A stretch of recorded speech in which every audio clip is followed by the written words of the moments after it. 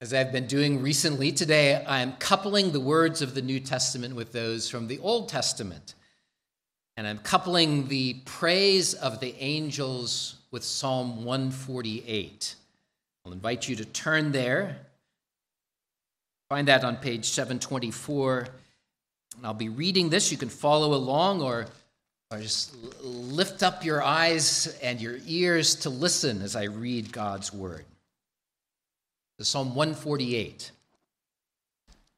Praise the Lord. Praise the Lord from the heavens. Praise him in the heights. Praise him, all his angels. Praise him, all his hosts. Praise him, sun and moon. Praise him, all you stars of light. Praise him, you heaven of heavens, and you waters above the heavens. Let them praise the name of the Lord, for he commanded and they were created. He also established them forever and ever. He made a decree which shall not pass away. Praise the Lord from the earth, you great sea creatures and all the depths. Fire and hail, snow and clouds, stormy wind fulfilling his word. Mountains and all hills, fruitful trees and all cedars, beasts and all cattle, creeping things and flying fowl, kings of the earth and all peoples, princes and all judges of the earth, both young men and maidens, old men and children. Let them praise the name of the Lord, for his name alone is exalted. His glory is above the earth and heaven, and he has exalted the horn of his people, the praise of all his saints, the children of Israel, a people near to him. Praise the Lord.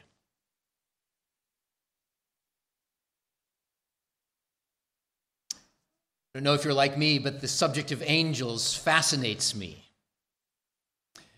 It's something that runs throughout all of Scripture, and it seems to come to a concentrated head in the incarnation of Jesus Christ.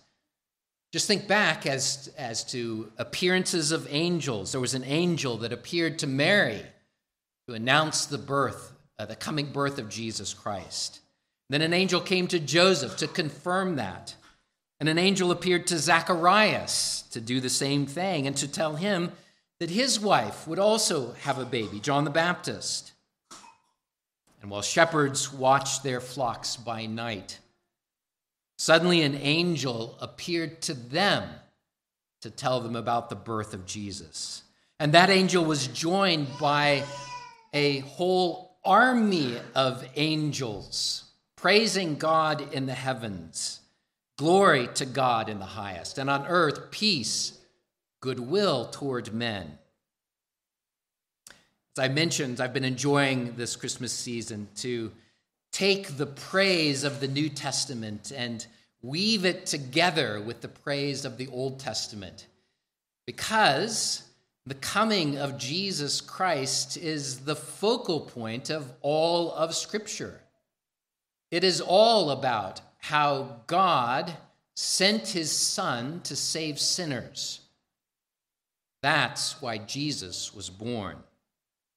In this case, I will be taking the words from Luke chapter 2 and the praise of the angels and looking at them from the lens of Psalm 148. And in both cases, in both the Old Testament and the New Testament, there are angels that appear praising God, giving glory to God in the highest. And they praise him because of Jesus. Very explicitly in the words of those angels in Luke. And so too in Psalm 148, as the psalmist speaks of the horn of salvation that is lifted up. That's Jesus. The angels and all of the universe and all people everywhere are called to praise God because of Jesus. And so today it's my purpose to say that Jesus was born to save you from your sins. And he has saved you so that you may praise him. The outline is fairly simple. The angels praise the Lord, and you praise the Lord. Praise the Lord, all his angels. That's where this psalm starts. David calls all of God's angels and even the heavenly creation to praise God. Well, that just poses a question. So just what are angels? The Bible tells us in other places that angels are spiritual beings that God created. They were made to serve his will. The very name angel can be interpreted as messenger. So there are lots of places where you see the angels carrying the word of the Lord to announce to those that are here on earth to hear it. I like the way that Hebrews 1 gives something of a summary. There it says that God makes his angels ministering spirits sent forth to minister for those who will inherit salvation.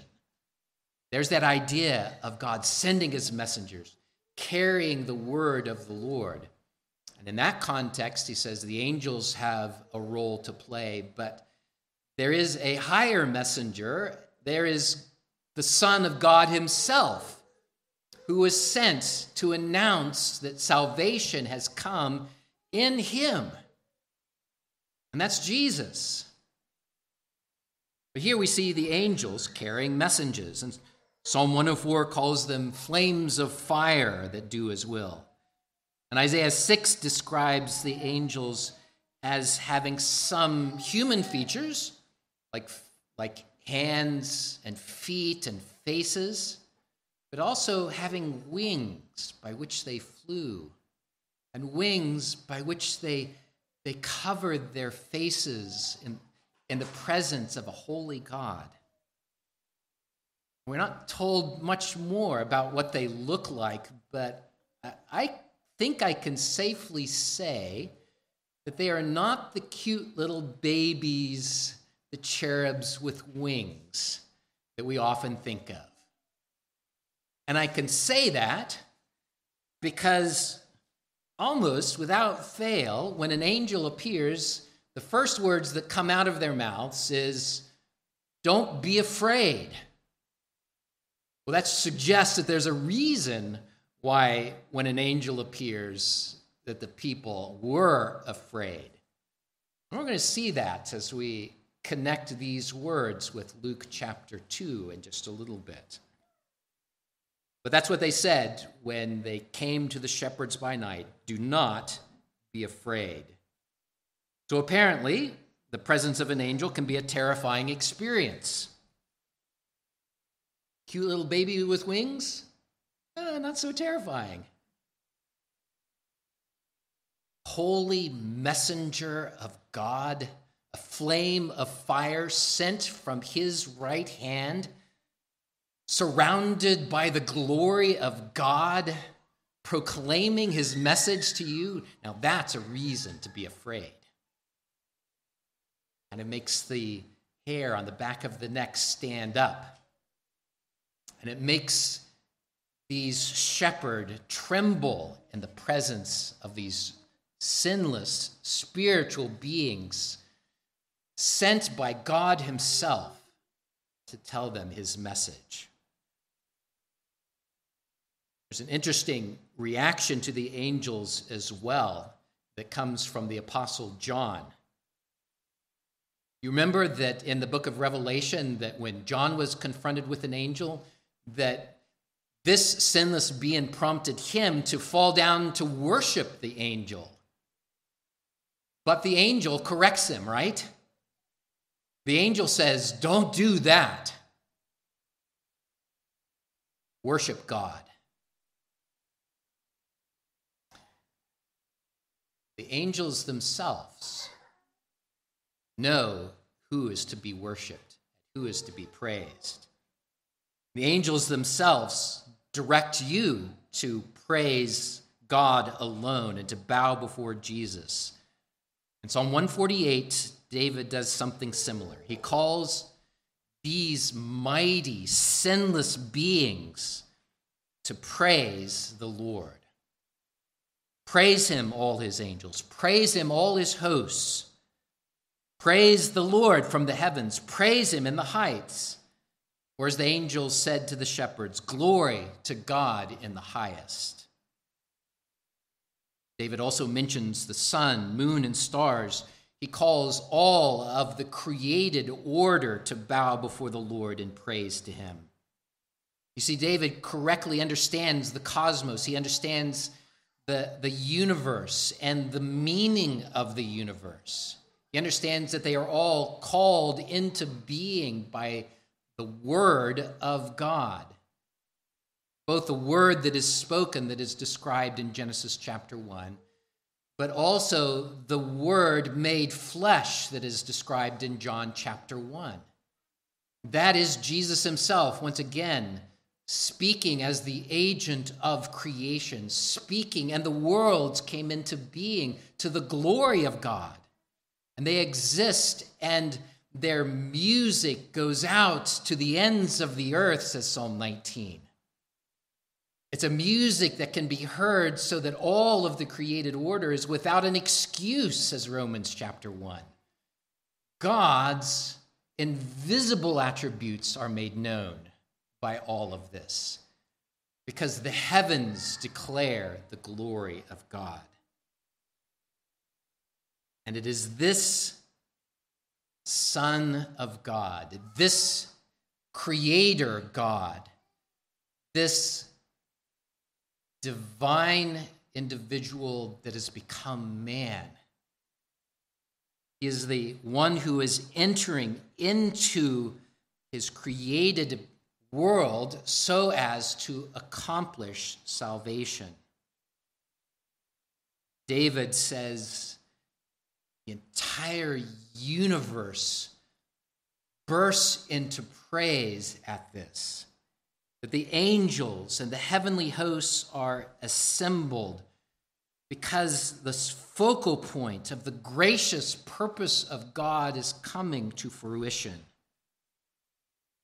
It's as if the angels crowd around to get a glimpse of this anticipated work of God. You see, the angels knew Jesus before he was born, didn't they? They knew the triune God, Father, Son, and Spirit.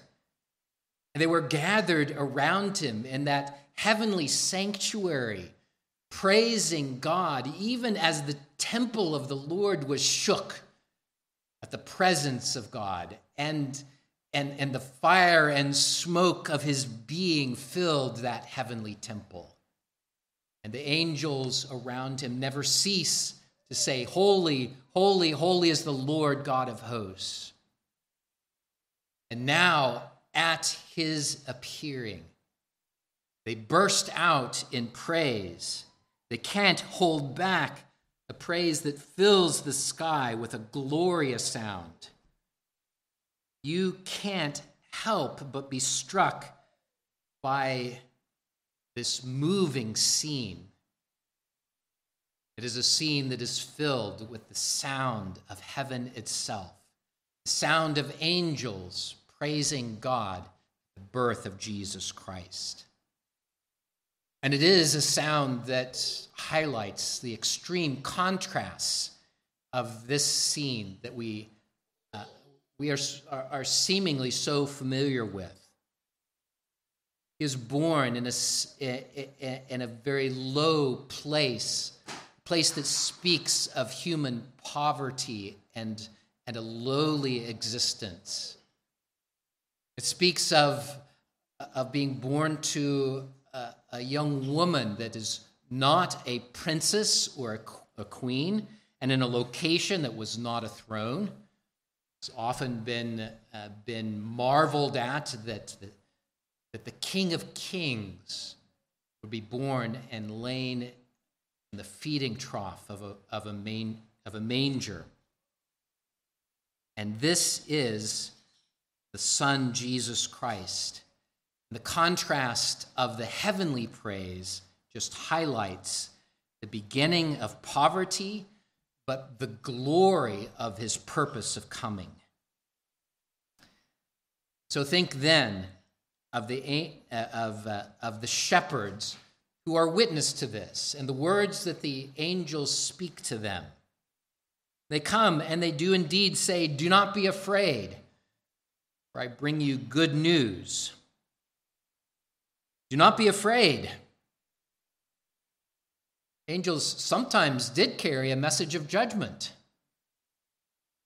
right? There was an angel of death that passed through the land of Egypt and visited the judgment of the Lord that would free his people. The book of Revelation speaks of the trumpets that sound and the angels that speak and proclaim the judgment of God and that pour out the bowls of wrath on this world.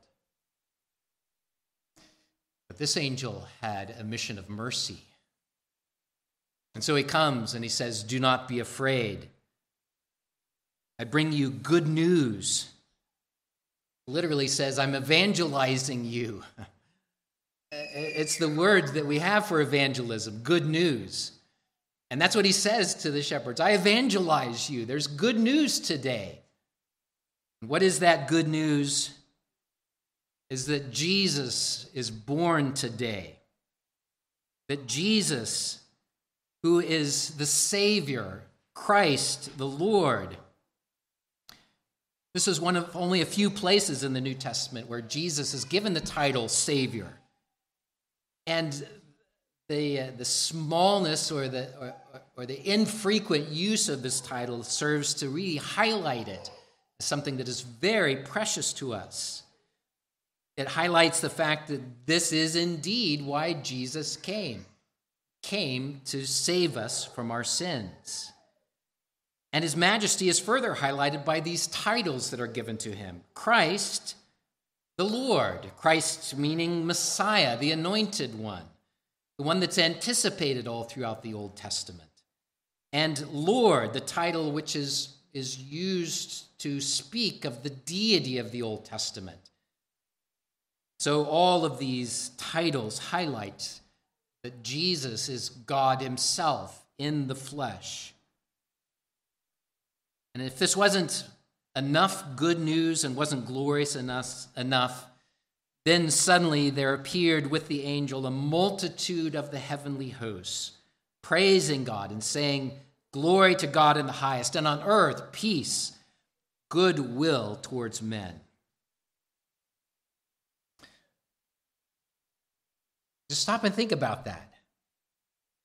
Once more, those things that are common to us, we tend to downplay.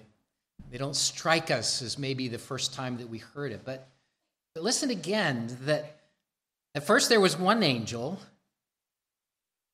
and then all of a sudden the sky was filled with an army of angels. If one angel was enough to be afraid, can you imagine that?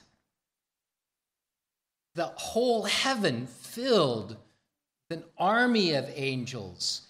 And the unearthly sound of their voices lifted up to praise God for the birth of Jesus. That's something to meditate on. Something for you to think about and to hear that praise of the angels given to the Lord. As they praise God, all of heaven resounds with that glory. The Psalm 148 says, all of the earth resounds with that. The second half of the psalm speaks of the trees and the oceans and the mountains and the animals all praising God. But more than that, Psalm 148 not only calls the angels and the created universe to praise God, but it also calls you to praise God for Jesus. Verse 11 of Psalm 148 says, "Kings of the earth and all peoples, princes and all judges of the earth, both young men and maidens, old men and children, let them praise the name of the Lord. For he has lifted his horn on high," his horn of salvation. I'll just remind you that that's a phrase that speaks of Jesus. And you can hear that. Look back at what Zacharias praises God for, and you'll see the horn of salvation that is lifted up, coming of Jesus Christ.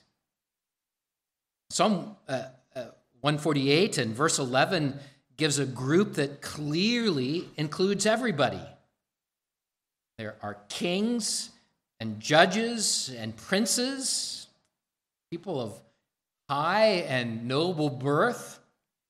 We might include in that gathering presidents, congressmen, those who are of high authority in our country.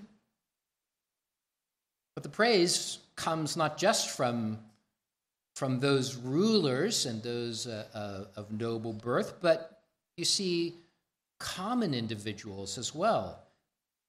Men, women, and children, and old men, all coming into the presence of the Lord. The application is simple, is it not? Jesus was born to save you. And he has saved you so that you would praise him. You'd be hard-pressed to find yourself excluded in that group of individuals that embraces everybody from around the world. Because in Jesus, there is no Jew or Greek. There's no slave or free. There's no male or female. We are all one in Jesus Christ. And we're all called from whatever nationality, from whatever state of birth, from whatever state of attainment that you have achieved. You are all called to praise the Lord Jesus, who is the only Savior.